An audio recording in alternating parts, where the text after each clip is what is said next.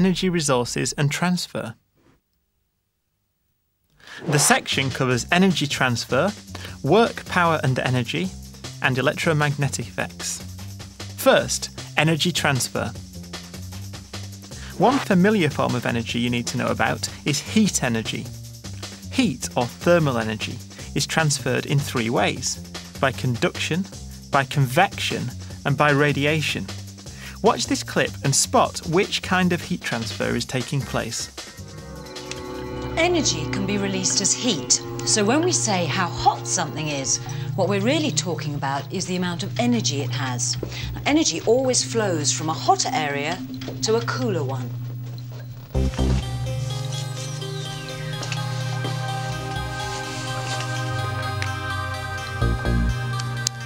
This metal bar is covered in a special material that changes colour when it gets hot. The energy is transferred from the water to the bottom of the bar, so it gets hotter. And the changing colours show the energy transferring along the metal. But what is actually happening? Particles in a solid are vibrating all the time. How much depends on how hot they are. More energy means more vibration. The metal bar is heated at the bottom and the energy moves from one particle to the next, making each in turn vibrate faster. The energy always moves from hot areas to cooler ones. That clip was about conduction. We saw how heat is transferred from where there is more to where there is less. During conduction, heat moves through a material from a warmer to a colder part. Heat can also be conducted from a warmer material to a different colder material if they're in contact. This explains why a glass of iced water feels cold. Your warm hand is losing heat by conduction to the cold glass. But how can heat be conducted without movement of the material itself? Well, when part of a metal becomes hot, the atoms vibrate more rapidly. They have more kinetic energy. They pass the energy onto other atoms they touch, which in turn vibrate more rapidly. Metal atoms also have fast-moving outer electrons, which can move through the whole structure and quickly pass the energy throughout the metal. Good conductors of heat are materials that allow heat to travel easily and quickly through them. All metals are good conductors of heat, which is why metal spoons in hot liquid or metal saucepan handles quickly get too hot to touch. Insulators are poor conductors of heat, materials that do not allow heat to pass through them easily.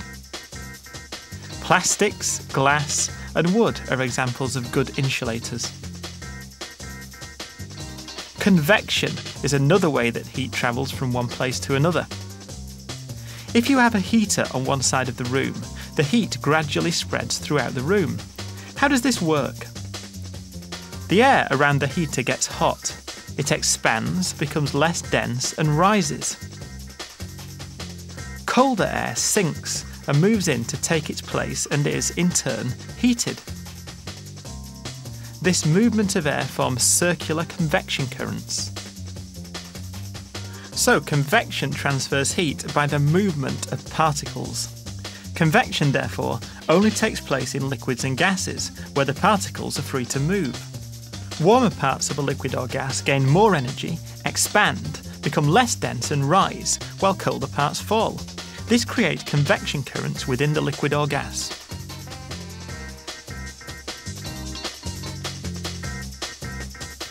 Radiation is the transfer of energy through empty space. Radiation doesn't need any material to travel through. It can travel through a vacuum. The sun's energy warms the Earth after travelling through space. Radiant energy, or infrared, is emitted as electromagnetic waves from objects. All objects give off some heat radiation, and the hotter the object, the more heat radiation it gives off. When an object absorbs radiant energy, it becomes hotter.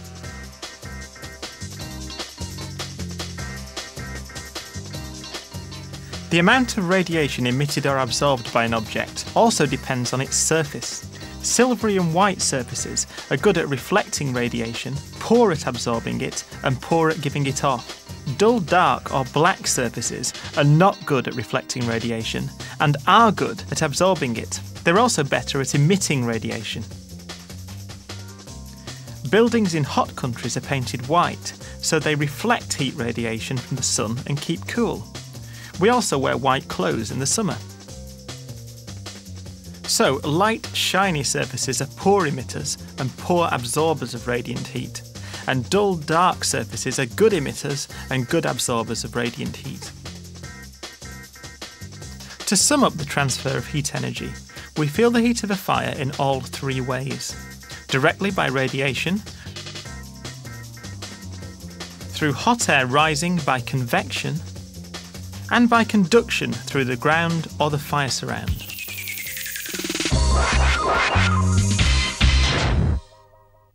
This is a cross-section of a vacuum flask. It can keep things inside it cool or hot, so it's designed to stop heat escaping from or getting into the flask. Use what you know about how heat travels to work out how it works.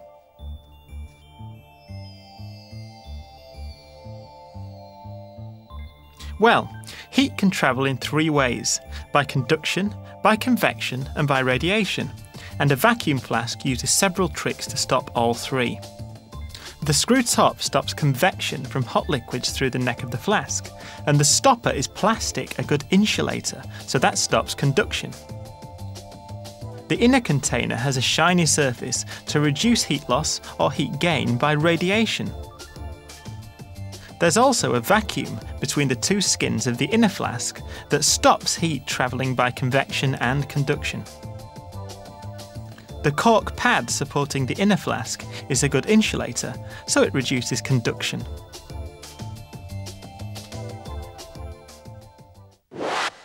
Energy exists in many different forms. It can change from one form to another and can be moved about, but is never used up or lost, made or destroyed. The total amount of energy stays the same.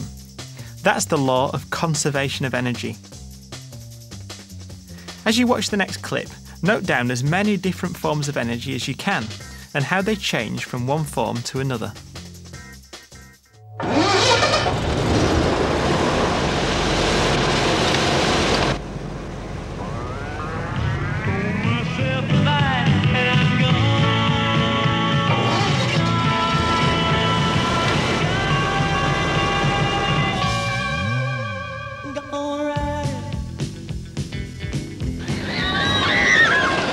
We live our lives surrounded by energy. It's easy to see the effects of energy, but it's much more difficult to say exactly what energy is. Yet it's energy that is powering our everyday lives and shaping our civilization.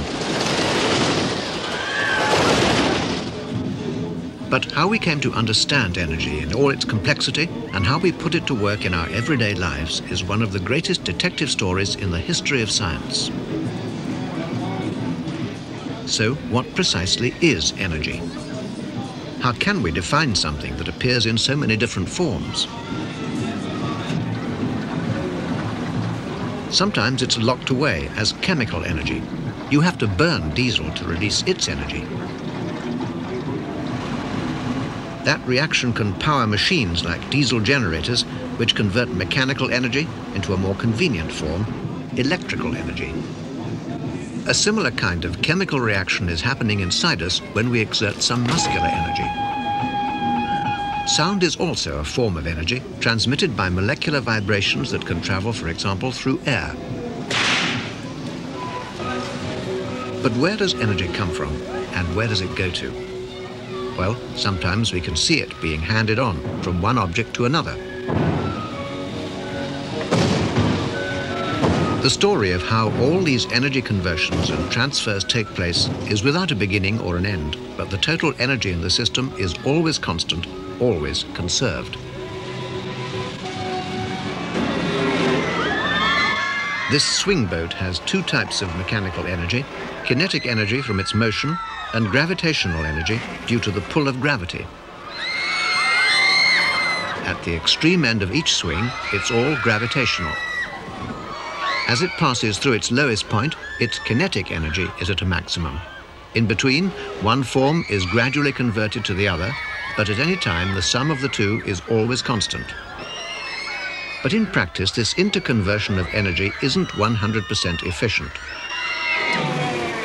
To keep the swing boat moving, there has to be a continual supply of energy. Cut off the supply and the boat slows down. So if the energy can't be destroyed, where has it gone to?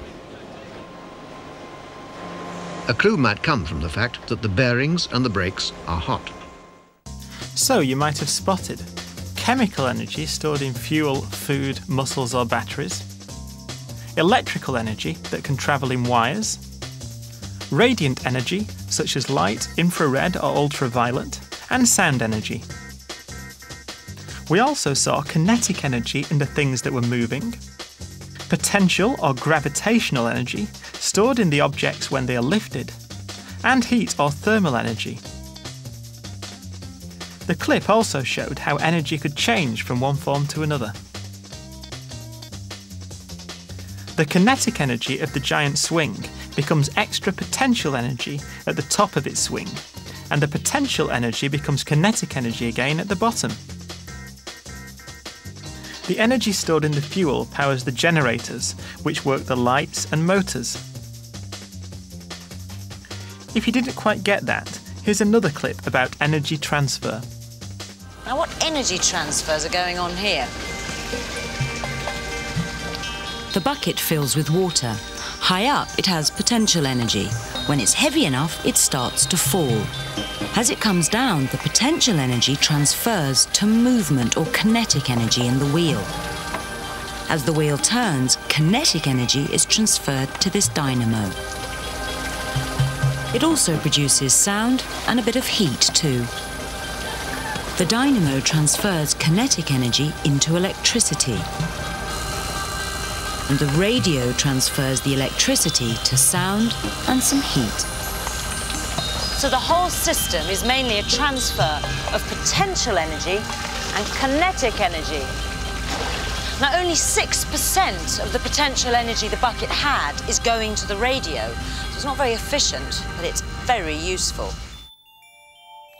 A good way of showing how energy changes is with an energy flow diagram.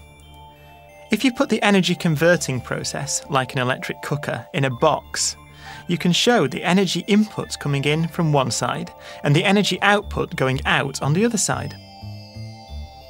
In the case of the electric cooker, the energy input is electricity and the energy output is heat and some light.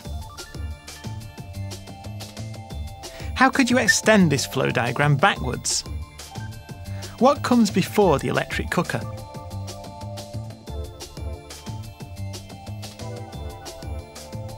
The energy conversion process that produces the electricity for the cooker is the power station. It uses chemical energy from coal, oil, gas or nuclear energy, or the power of falling water. Look out for some more energy flow diagrams in this next clip. What are the energy flows involved when squash player Kathy hits the ball against the wall? The first link in our energy trail is from the moving squash ball to Cassie. Cassie got her energy from food, and that came from plants. Plants store energy from sunlight, so the source of the energy in the moving squash ball is the sun. Here's another example. For the bike to move, we needed to put in some fuel. There's masses of energy stored in petrol. The bike transfers the stored energy in the petrol into active energy. The bike moves and the mud flies. Some of the energy is transferred into sound. After the race, parts of the bike are still hot, and that heat will be transferred into the air as it cools.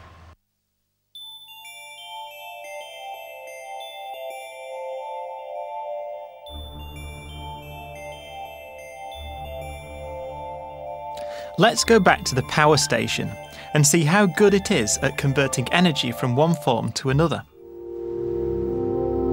Our main use of coal is to burn it in power stations like this one, Drax in North Yorkshire. The energy in the coal is used to generate electricity. The electricity is delivered to where it's needed along a grid of cables.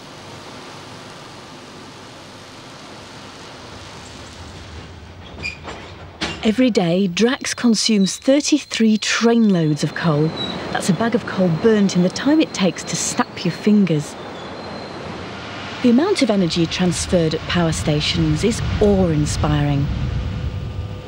This one turbine generates enough electricity for a city the size of Leeds. And there are 6 of them at Drax, enough for 1/10 of our electricity. But there is a drawback. It comes as a surprise to most people to learn that most of the energy that comes into the power station goes to waste.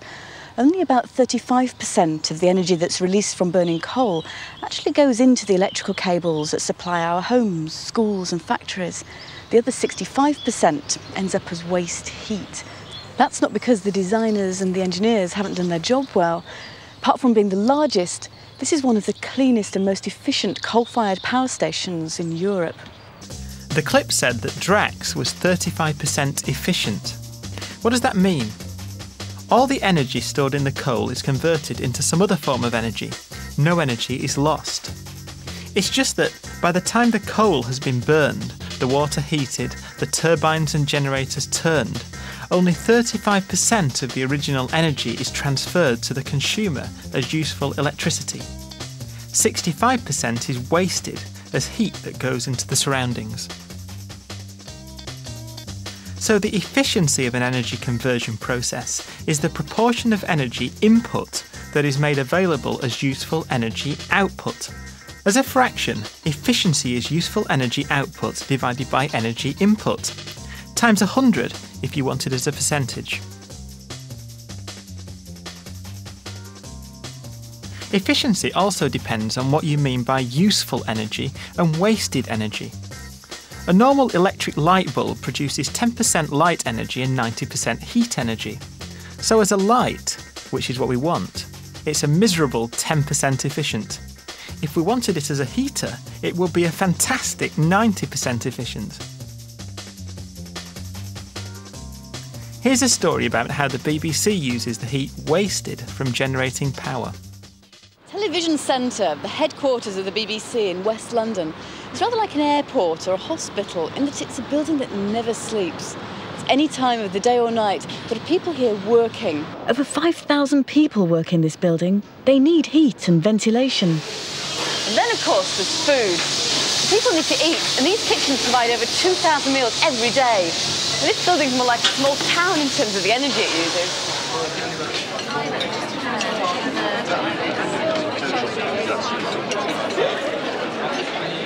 The energy to keep all of these people warm in the winter and cool in the summer costs another £250,000 in heating and air conditioning. But that's about to change. The BBC is the latest in a growing number of companies which have decided that the best way to provide all their energy is to bring the power station to where the energy is needed. Inside this box is a mini power station. At this end is a jet engine fueled by gas.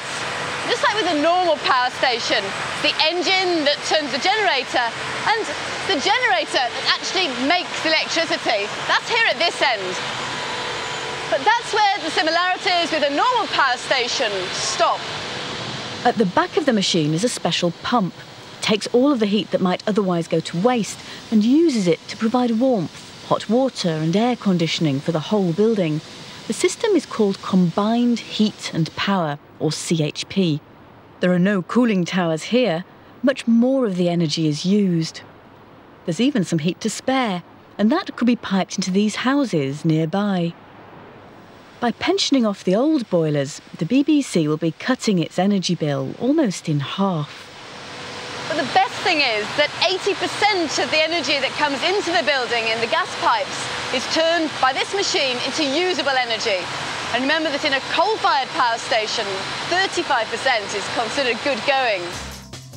So with the combined heat and power plant, about 35% of the input energy goes into generating useful electrical power, and another 45% goes to making useful heat, now leaving only 20% wasted, an overall efficiency of around 80%. Remember, energy transfers usually produce more than one form of output energy, not just the useful output we're looking for, because overall, no energy is lost or gained by the transfer. There's more about energy transfer in the physics section of the higher tier programme. That's the end of this section on energy transfer.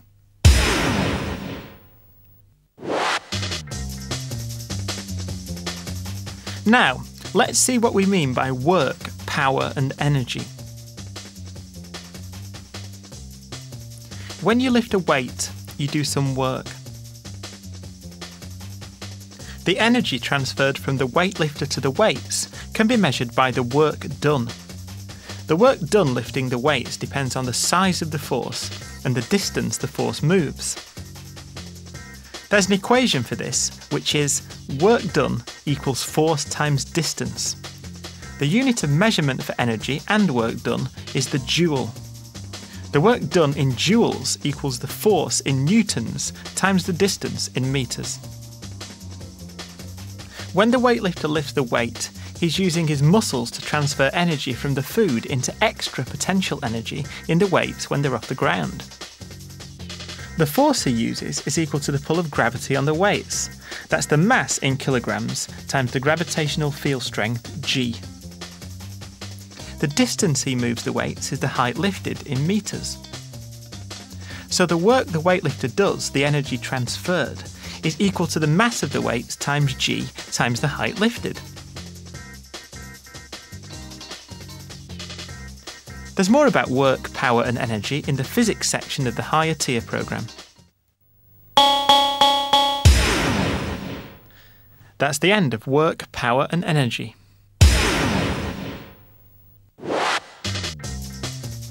This section is about electromagnetic effects.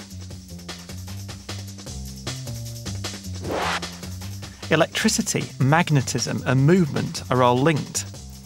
First, let's remind ourselves about the properties of magnets.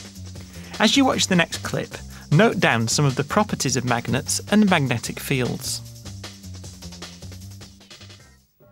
A magnet doesn't have to be touching whatever it's attracting, like this paper clip. The force of the magnet can be sensed all around the magnet, and this space of attraction is called the magnetic field. Now, the magnetic field is invisible to our eyes, so how do we see it? Well, these small pieces of iron are called iron filings, and they line up in the shape of the magnetic field. And where the lines are closest is where the force is strongest, at the ends of the magnet, at the poles. This is only part of the picture. Magnetic force doesn't just work in air. The iron filings have been mixed with oil. Drop in the magnet, we can see the shape of the magnetic field all around the magnet. The iron filings are closest together at the poles, and that's where the magnetic field is strongest. Further away from the magnet, the filings are wider apart, and that shows that the magnetic force decreases the further away you are from a magnet. We saw that magnets can exert a force on magnetic materials without touching them, so magnetism is a field force, not a contact force. The area around a magnet where the magnetic force acts is called a magnetic field. Lines of force point away from the North Pole towards the South Pole. Lines of force are closer together where the field is stronger and further apart where the field is weaker. Opposite poles attract each other, while like poles repel each other. So, what's the link between magnetism and electricity? As you watch the next clip, work out what's happening. The battery makes a small current that lights up a bulb, but the current also makes a magnetic field. It's just strong enough to push the needle on this compass, but only just.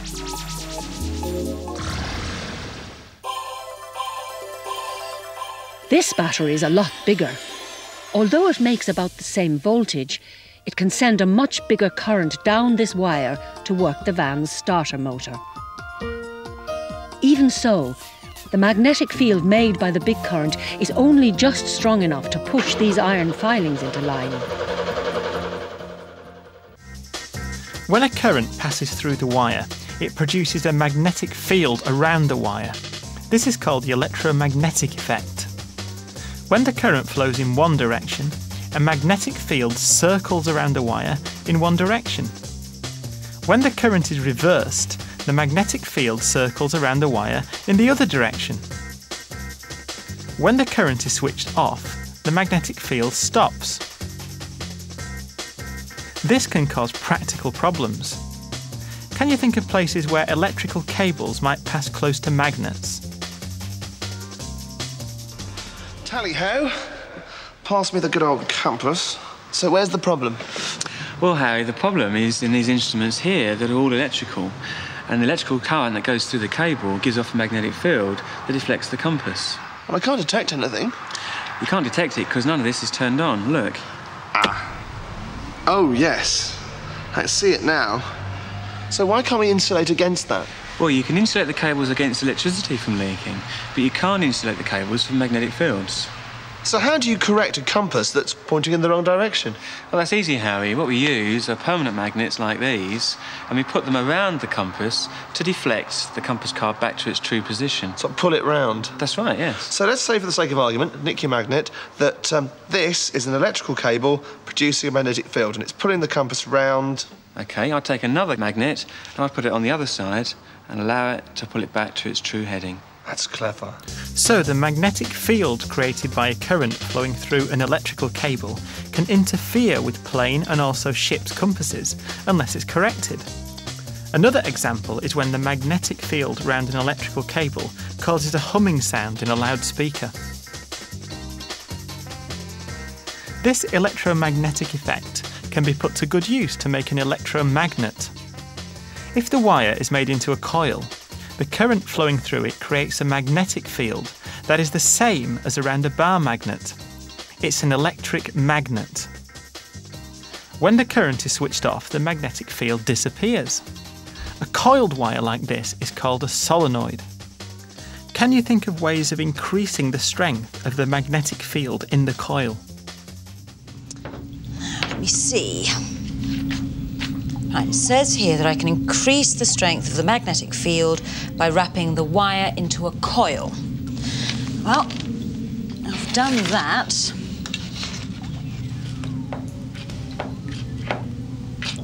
Magnetic field's not strong enough. You can increase the magnetic field by putting something into the coil. Plastic.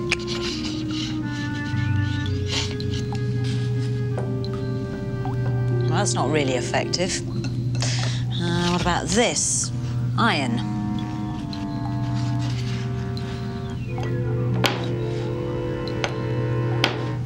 Now that's better, but it's still not strong enough. Now another way to increase the strength of the magnetic field is to use more than one coil, and bringing the ends together is even better. But it's certainly having some effect, but there's still room for improvement. Larger electrical current through the coils. Can't do that. Larger coils. Can do that.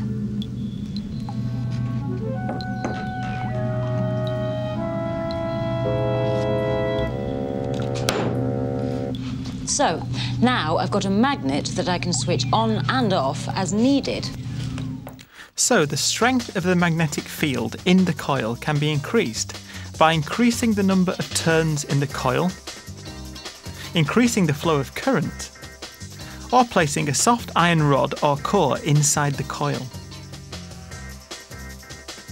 Soft iron is used for the core because it becomes magnetic as soon as the current is switched on, and loses its magnetic effect as soon as the current is switched off. A magnet that can be turned on and off like this is called an electromagnet. Watch the next clip carefully for another explanation of how they work. Electromagnets are really just coils of wire. It's easiest to see how one works away from the machine. Put a steel plunger inside the coil, then pass a current through the coil and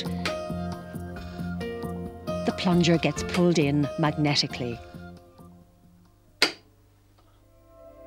It takes very little current to do this because the hundreds of turns of wire magnify the magnetic effect strongly. The magnetic field from one turn of wire is weak, but add more turns and now there are many wires side by side, each carrying the same current in the same direction. So there's many times the magnetic field. The more turns, the stronger the field.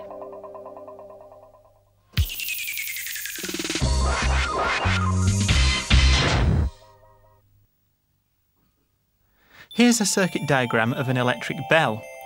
When the current flows in the circuit, it passes through the coil of an electromagnet.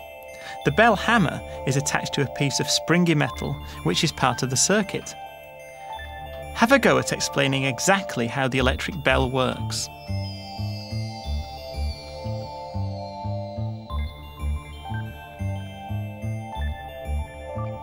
If you get a question like this, you need to explain exactly what happens, in the correct order. Something like this. When the current is switched on, it flows in the wire coil. That creates a magnetic force which attracts the bell hammer and clangs the bell. It also breaks the circuit, which turns off the electromagnet and releases the hammer so it springs back into its original position. That turns the current on again, which turns on the electromagnet, and so on, very quickly. This is what you might have written.